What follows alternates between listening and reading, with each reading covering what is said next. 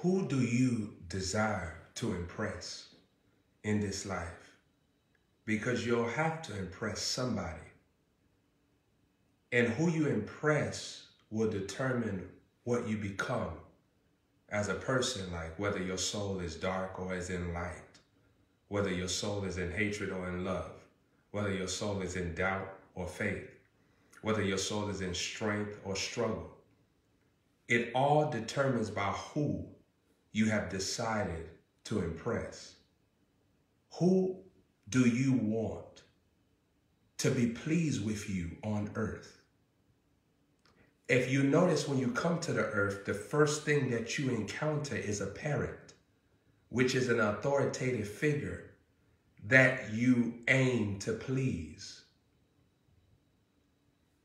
The power of impressing someone on earth is that now you exercise the qualities of God within you. You have qualities of God within you. You have things that you're supposed to exercise in your character, your personality, your responses, your word selection, your attitudes. You notice that children, when they're underneath you as their parent, you get to see their attitudes when they're a child. You get to see how they respond to no. You're the first person that gets to witness that oftentimes, because they are in a predicament where they have to exercise qualities of submission and respect and patience. And they're in a situation where they have to exert the right reaction to your authority. Now think about this. In this life, the reason why when you first come into the earth, you have a parent over you is because God wants you to be trained into submission. He wants you to be trained into how to act towards an instruction, how to act towards rules, how to act towards hedges, how to act towards expectations, how to act towards protocols, how to act towards leadership. So saints, when you come into this world, you have a parent, because that's God's desire, that you be trained how to use your attitude. Now, saints, this is so deep. Everybody has the realm of attitude in their soul, but Satan intercepts that realm very early. So by the time you get to 20 and 30 and 15 and 14, you're operating in satanic attitudes, when really that attitude department was reserved by God for gladness. It was reserved by God for joy. It was reserved by God for patience. It was reserved by God for endurance and perseverance, having an attitude of determination, having an attitude of boldness. And so the thief will steal your attitude before the Holy Ghost could use it. And then most times you don't have somebody in your life that can even identify that Satan is using your attitude, or even have the wisdom of God of how to fix it. See, when you was a little girl, who was prophetically watching you and discerning what you would become by the time you're 40, or by the time you're 30 or 60? Who was prophetically watching you? Oftentimes it's nobody. So by the time you get to a certain age, there's something that happens called stubbornness. And stubbornness means that I have done this for years, and I have programmed myself that this is right. So let me keep this. And anybody that opposes this is the devil. When in all actuality, you're carrying a demonic attitude and mindset and thought life that God wants to get rid of. And the demons will trick you that it is people, so that you never relinquish yourself and disconnect yourself from that demonic impartation. Your attitude bracket was reserved for God. He wanted to use it. Did you know that God created the emotions for him? So there is a system in your emotions where God speaks to you.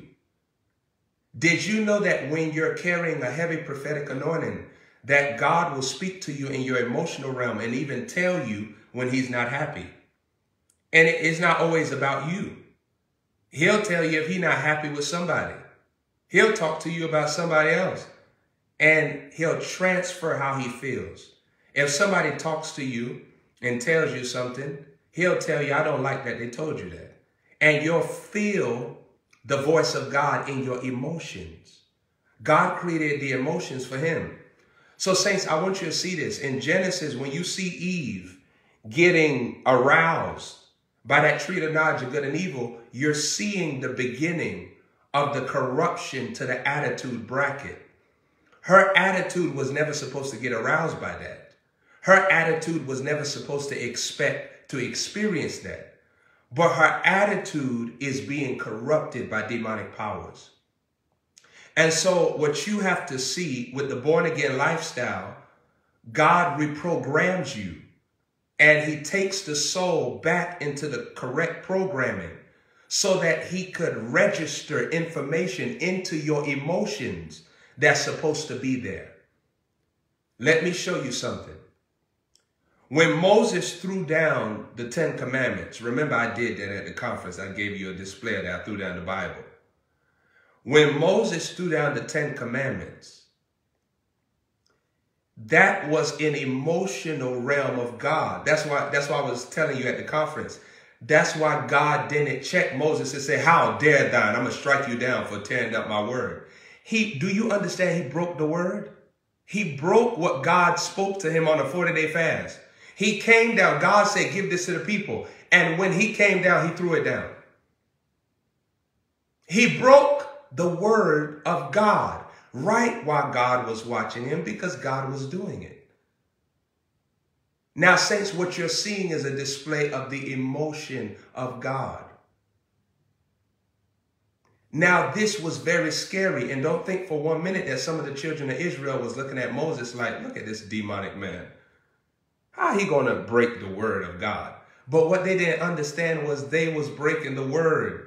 When he broke the word, he was just showing them what they were doing to God. But you're seeing the emotional realm of God. The same way, when you see King Ahasuerus get angry at Haman, and remember, hung him on the gallows, and remember he had the men kill him. King Ahasuerus, the same one that promoted Haman, killed Haman on the same gallows that he wanted to hang all the children of Israel on. What you're seeing is the emotional realm of God being translated to King Ahasuerus. This is very powerful. This is very powerful. This is very powerful what I'm telling you. This is mighty what I'm telling you. King Ahasuerus was carrying the voice of God in his emotions. And so when Esther told him all those things, God penetrated his emotion with confirmation. And he ended up hanging King Ahasuerus, ended up hanging Haman on the same thing. That's the emotional realm of God. That's the emotional realm of God. Now, there are some more softer emotional realms of God. Those were more hostile. But the softer emotional realms of God is where Jesus was at the tomb and then he wept. Remember when Lazarus died and he was in there for 4 days. And remember when Jesus wept. You see, before he raised him from the dead, you're seeing the softer emotional realm of God. That realm is the softer side, the broken-hearted God. So these are all depictions of how God speaks in the emotions. All right. Then you also see how David was angry with Goliath. He was like, who is this uncircumcised Philistine? If you translate it, he was saying, who is this mother lover? You know, he was like, who is this MFer? That's the New Testament. That's the new translated version. That's what he was really saying. This punk, butterbean, popcorn looking nigga. That's what he was saying. You know, we say it different. You know? So when we see him talking like that, you know, it's different. You know, he said, who is this circumcised Philistine? But how we would say it, like, who did butterbean popcorn looking nigga? See, that's how we'd do something different. But it was the same difference. Remember back in the day, David wasn't saying, you know, that, you know. So, I mean, the vocabulary changed nowadays. Like, we say different stuff. You know, hog head, look at popcorn, butterbean. You know, so that's what he was basically saying. But that was the emotional realm of God flowing through David. All right? And then you see also the emotional realm was flowing through Isaac to recognize in Genesis 26 that the Philistines have blocked up the wells of his father. God used the emotional realm.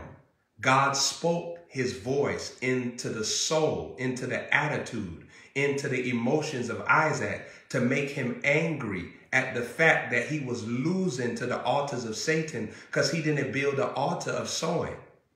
And that's real deep, people of God. So when he got angry enough, he said, I'm not leaving this land. I'm going to sow my way out. I'm going to unstop these wells that the enemy thought that he was going to stop up. My dad had already accomplished his altar, and now the enemy want to make a laughingstock out of me, and I'm his son. I'm his promised son.